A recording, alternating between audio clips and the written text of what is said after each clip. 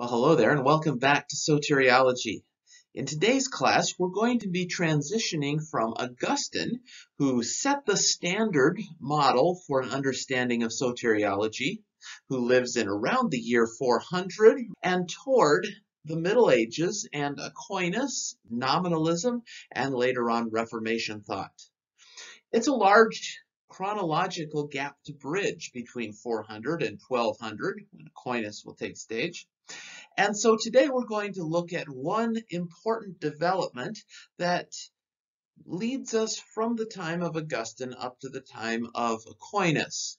And that is the development of the sacramental system as a whole, and the importance theologically for understanding sacraments as the instrumental means of salvation.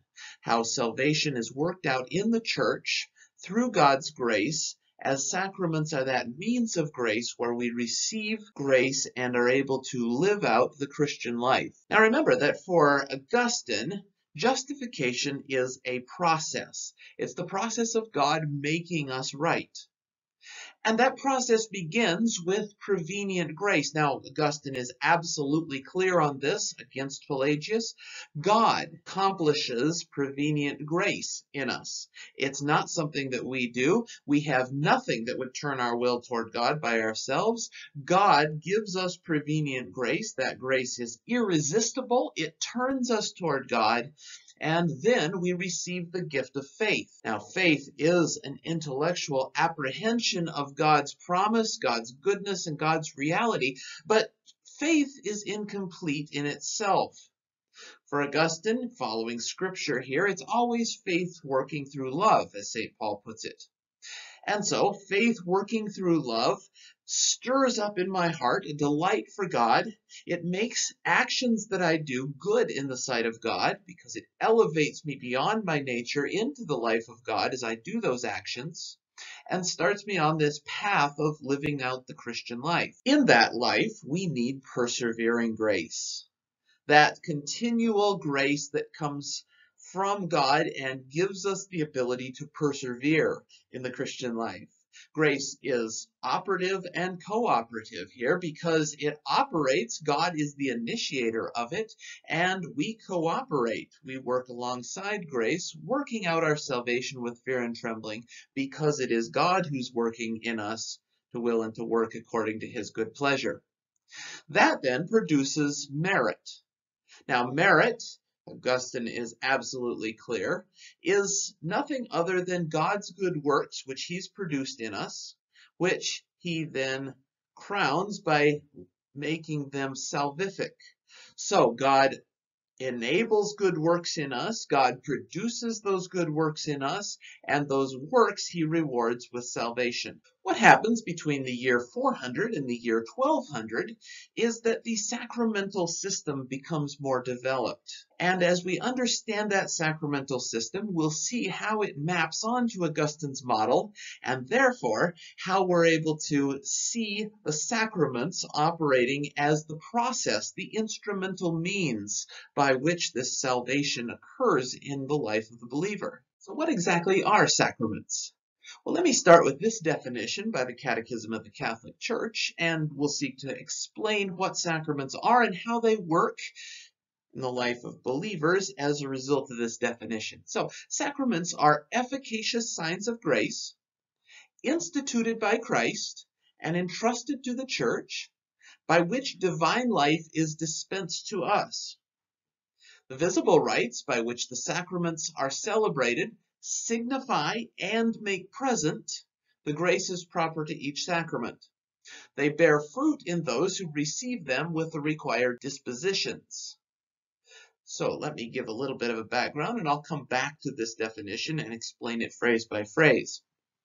The understanding is that Christ instituted these sacraments, and that all grace that is present in these sacraments comes from Christ himself. So it is the working out of Christ's perfect life that gives merit for this sacramental grace, and then grace comes to us by means of these sacraments. This is the channel that God has chosen to work in our lives. And so grace comes from putting ourselves in the place to receive his grace in the sacraments. This is absolutely not salvation by works. Far from it. We have to go there and receive grace from God. These are God's chosen means by which we receive grace. And so it's not of works, it's a reception of grace into our lives so that we're empowered for loving God, and then our actions flow out of that love for Him. These have been given to the church because it's the church that mediates salvation. The church holds the content of faith, and the church lives the life of faith. And so it's for the church then to mediate the process of salvation to those faithful who are part of the church. Now, sacraments then can only be administered for the most part by those who are ordained. There's exceptions here, but we're just painting in broad strokes. Sacraments follow life stages. So when you think about it, there's the sacrament of baptism, done with infants, bringing them into the sphere of God's grace. It mirrors that life stage of being born and entering into life. And then, to complete that sacrament, there's the sacrament of confirmation. When one is a teenager, perhaps, one confesses the faith. One makes the faith their own. And that's absolutely necessary because infant baptism started something that has to be completed. God's grace may begin to work out in a person's life, but that person has to then acknowledge and themselves take ownership of their faith. And that's what happens in confirmation. And then a person grows a little bit older and must make a decision on a life pursuit. Now here, marriage and holy orders are the two options. Certainly some can have both at the same time. In the Eastern Church, for example, one can be married and a minister, but in the Western Church, from about the 11th century onwards, it became a matter of canon law that we had to choose between the two.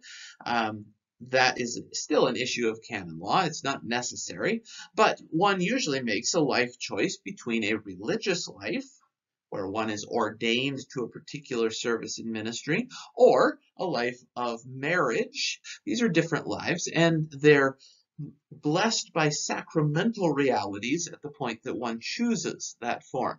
At the end of one's life, then, comes the anointing of the sick, and this can happen at several times in a person's life. Whenever one is sick, it's directly from James, anointing them with oil for their healing. And at the end of a person's life, that anointing of the sick is done to prepare that person to move into the immediate presence of God in order to complete that person's life and give grace for that final stage, which is dying. Now, there are two maintenance sacraments, or continuation sacraments, we might say. One is Eucharist, and that's the center of the life of the church because it's the presence of Christ mediated to us. We receive his presence into our lives and we're changed by him. And that's an ongoing sacrament. Then it's done every week, and one could celebrate it every day, perhaps. And then there's the sacrament of reconciliation. If I'm in mortal sin, if I fall away from the church, then I need to be restored to my life of faith. And so the process of reconciliation is that of contrition. I feel anguish for my sin. Then I go and confess it, and I'm brought back officially into the sphere of the faith. And so I'm brought back into harmony and union with the church, and my Christian life then can continue. Now, let's go back to that definition. The sacraments are efficacious signs of grace. That means they affect something. Let's see what that means. Look at this bottom quote. The sacraments are efficacious. That means that they actually work, only because Christ himself is at work. So these are the means by which Christ is present and active to his members. So it's he, Christ, who baptizes, he who acts in his sacraments in order to communicate the grace that each sacrament signifies. So it's only because Christ is present here doing this work, giving grace himself, that these sacraments operate in such a way that they bring about union with Christ. They're instituted by Christ, then, that will be key, that Christ himself set these up, and they're entrusted to the church, so the church then mediates them out, and by which divine life is dispensed to us. They're the means by which Christ is living and active in our lives. The visible rites by which the sacraments are celebrated both signify and make present the graces proper to each sacrament. We'll talk about how that works in just a moment. And the last phrase is key. They bear fruit in those who receive them with the required dispositions. One has to be properly disposed to the sacraments. One has to receive them in faith. Say a bit more about that little phrase. They signify and make present what they signify. The Church has been quite clear on this. The sacraments work ex opere operato. And that means by the very fact of the action being performed, by the very fact that they are operating, they're doing something. Now, let's make sure that we understand this properly. They're not magical. This is not a mechanistic kind of a thing. In fact, the only reason that they work is because they're the chosen means by which Christ comes to us. So, it's in virtue of the saving work of Christ accomplished once for all. The sacraments have power because Christ accomplished his saving work for us. And this is the means by which Christ then is present to us to instill that saving work in our lives.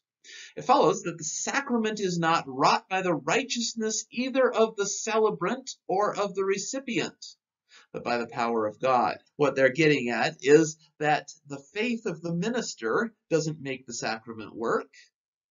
And it's not just because a person comes to it with really, really great faith that the sacrament works. Rather, God has already chosen that these are the means by which his grace will be communicated. There's a long tradition here that goes back to what's called the Donatist controversy, where Christians were worried about, well, what happens if the person who baptized me leaves the faith? Does that mean that one's baptism is nullified if the one who does it leaves the faith? No, says the Church. That sacrament is effective because God has said it's effective. And so it's not wrought by the righteousness of the celebrant, the minister, or the recipient, the individual, but by the power of God. For the moment that a sacrament is celebrated in accordance with the intention of the Church, the power of Christ and his Spirit acts in and through it, independent of the personal holiness of the minister. Even if the minister leaves his faith another week or so after the baptism was performed, that baptism is still valid because God worked in that baptism. Nevertheless, the fruits of the sacrament, and this is so important, also depend on the disposition of the one who receives them. So think of it like a water faucet. Now the water faucet has been hooked up to the source, so it will produce water if you turn the handle. And that's what the Church is getting at here. These sacraments are effective if done, but notice that still could do no good for the recipient if the recipient doesn't come in faith. One could bring a very, very small container and therefore wouldn't be able to get enough water even to have a drink. A person with very little faith may not receive anything much from the sacrament. It may be so small it's of very little value because they came with very little faith. A person could approach the water faucet with absolutely no container and therefore get absolutely no water for themselves. In the same way, a person could come to baptism, say, or any of the other sacraments with no faith, and therefore there would be no grace given to that individual. So, the point of the sacraments working ex opere operato is that God has chosen them as means, but the individual may nullify their effectiveness by not coming in faith. Now, one other thing we need to talk about here, the sacrament is a sacred sign that actually affects what it signifies. That ring, when put on a person at the right time, really does affect something. If it goes along with an I do, it really does affect that person being married. And so it's a sign, but it really does affect what it signifies. And that's the way that the Church wants us to think about sacraments, that they actually do give grace and create a certain standing before God. The symbol does affect something in the right circumstances. And that's the idea with the sacraments. Now that we've seen the 7 sacraments and how they attach to different life stages and the process of the ongoing Christian life, Let's go back to Augustine's model and see how theologians attach sacramental significance to the different parts of salvation. Once theologians were attaching grace to this sacrament of baptism and emphasizing that infant baptism was the right process because young children need to be brought into the sphere of the church, it became very easy to associate baptism with that first step of prevenient grace. Because, of course, a child doesn't know about the grace that's going on inside of them. And so God is doing something in them that they have no idea about. Now, this is very similar to the way that prevenient grace works, because Augustine has emphasized that God's grace must work first before the individual is even capable of receiving the grace of God to turn that person's will so that a person will be receptive to the grace of God. So prevenient grace then turns the will, opens the will toward God, and does something before the individual has the ability to act out of free will toward God. So baptism became an excellent sign of how God's prevenient grace works even before the individual is able to consciously receive it. So it's naturally associated there with prevenient grace. Now, remember also with Augustine that one could have prevenient grace, but then the individual has to persevere in that grace. So they have to continue in the life of grace, and they could lose it. And here then, with persevering grace, it seemed especially appropriate to attach the sacrament of penance theologically. Because in penance, what one is doing is recognizing that I've sinned and I've enacted myself out of the church.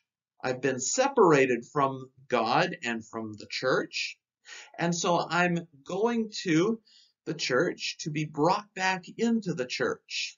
That's the nature of penance. And so it's a renewal. It's a renewal of persevering grace. So it became natural to attach penance with the idea of persevering grace. Let's see theologically how this worked out, starting with baptism.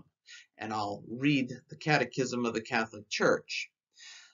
When we made our first profession of faith while receiving holy baptism that cleansed us, here's what happened. The forgiveness we received then was so full and complete that there remained in us absolutely nothing left to efface. All sin is forgiven.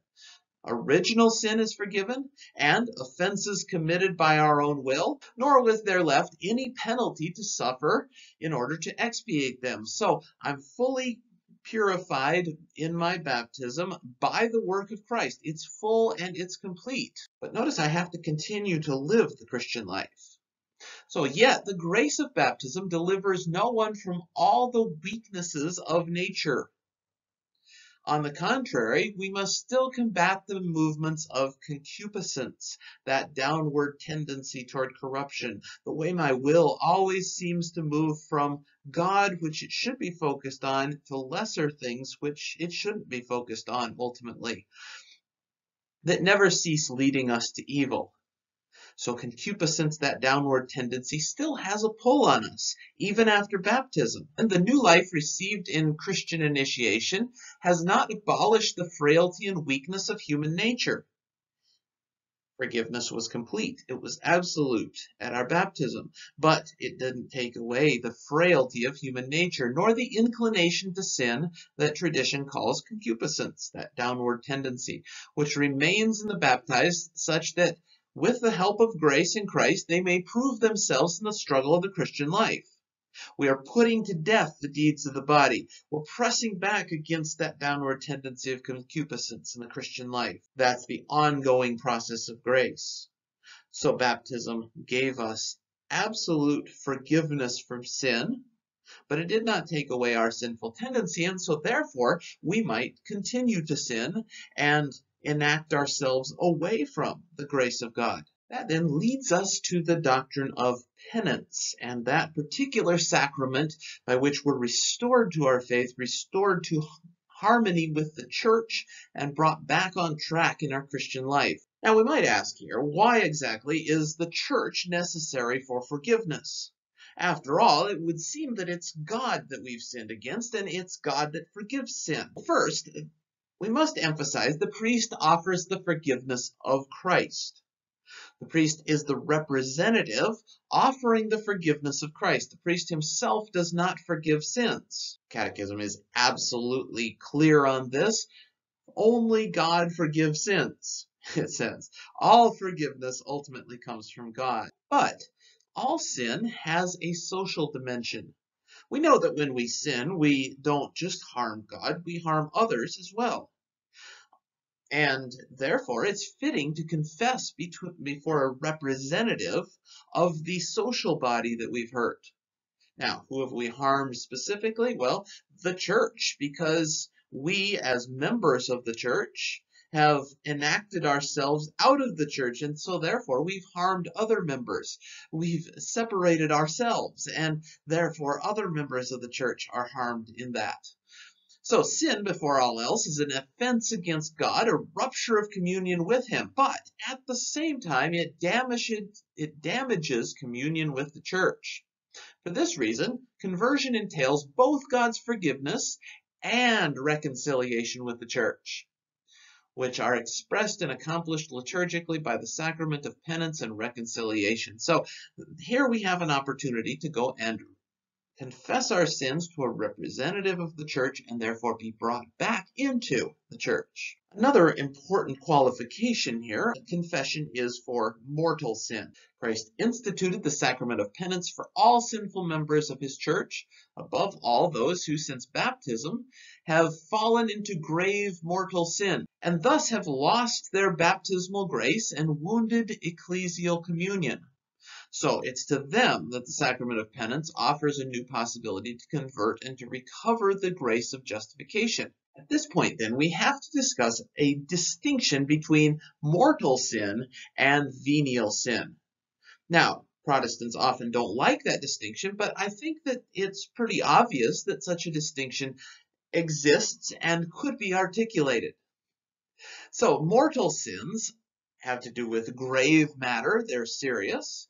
They deal with full knowledge of the material. I know that I'm doing something bad, and I deliberately decide to do it. On the other hand, venial sins are sins of a lesser matter, and, well, I may not have fully consented to it, or maybe I didn't fully know that the action was sinful. Let's say that I come home irritable one night because things at work are bothering me, and so I come in, my wife makes a comment to me, and I reply with a snippy and disrespectful remark.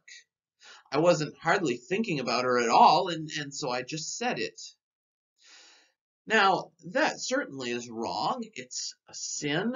It ought to be confessed to her and to God, but that's a different kind of a thing than if I, with full deliberate knowledge and consent, decided to break our marriage vow and have an affair with someone else. That would be a different kind of a thing because it would break that bond of our marriage. That's basically what the church is getting at here.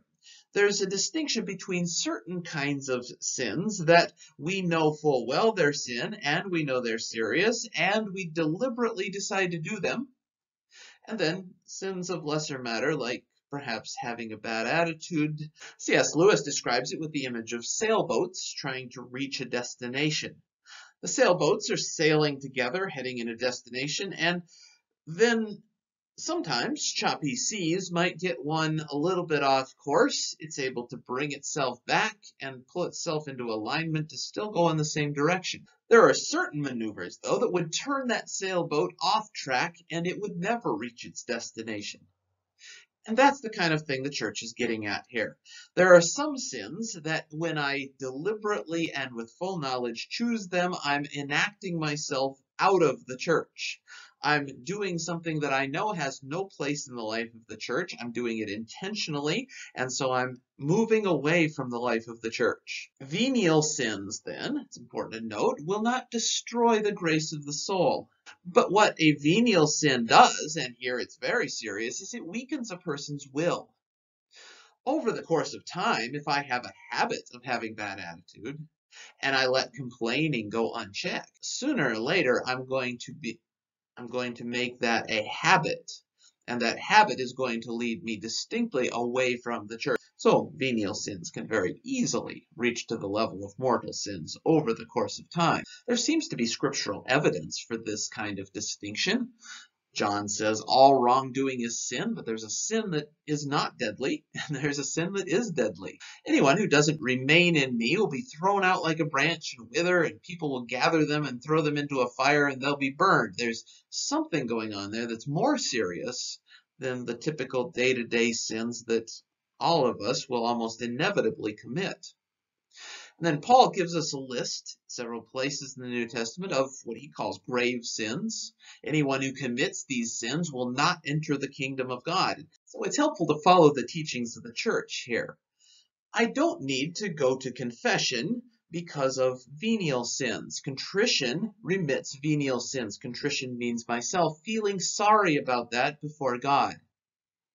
And contrition does much more than that. It obtains forgiveness of mortal sins as well, because ultimately God does the forgiving, as long as I make the commitment that I'm going to get things squared away with the church itself. And so I'm going to go to confession. I'm going to confess to a representative. As long as I have that intention, then that sin is forgiven. So it's not as if a person feels contrite about mortal sin, but dies in a car accident on the way to confession and therefore goes to hell. Rather, that person is in fellowship with God. They had the intent of confessing. Confession to a priest is an essential part of penance for mortal sin. And for Catholics, it's important once a year. Every person is bound to confess mortal sin once a year. To leave it longer than that is negligent on the behalf of the person, and the church says you have to come to church at least once a year to confess your mortal sin. Now, without being strictly necessary, confession of everyday faults, that is, venial sins, is strongly recommended by the church. So it may be a very good thing for me to go to confession and confess venial sins, because that helps build our habit. It forms our conscience. It fights against evil tendencies. It allows ourselves to be healed by Christ and allows us to progress in the life of the Spirit. So all of these good benefits come from consciously confessing my sins. This sacrament then brings us back into the life of the church. If we've committed mortal sin, it restores our relationship with the church. If we've committed venial sin, it renews and enlivens that relationship with the church. So there's a short background on the development of the sacramental system, its importance for believers in the life of the church, and we've seen how baptism attaches to prevenient grace as a symbol of how God works before the person is even conscious of God's working, turns the will toward himself. And then we've seen how penance seems to go along with persevering grace, how in the process of living the Christian life, it's possible that I enact myself out of it through sin and need to be restored to it through the sacrament of penance. Now, why is that important? Well, first of all, we can see Augustine's model in action here. It's being developed in line with the sacramental practices that are growing in the church and becoming normative in the church. And so these two naturally work together. Prevenient grace is completely operative, symbolized in baptism, where something happens without the baby's knowledge of it. But persevering grace is a different kind of a thing. And here we see that tension with Augustine, where one could get prevenient grace, but one might lose persevering grace. So persevering grace is cooperative. I have to cooperate with it. I have to live out that life over the course of time. And so that persevering grace can be lost. And the sacrament of penance then gives a way for it to be restored. A second important point here is there's no salvation outside the church. And the church then functions as the means by which grace comes to the individual believer. It's not just me and God. There's a church here, and I have to deal with the church. I'm part of the church if I want salvation to work itself out in my life. And so the sacraments are that means by which I participate in the life of the church in an ongoing way. Finally, we remember here that for Augustine, justification is a process. It's to be made right before God, and that's a holistic process. And it's lived out always for Augustine, and especially in the Middle Ages leading up to Aquinas, through the sacramental life of the church. That's the way God has established that we live out that process of salvation and reach our justification in God.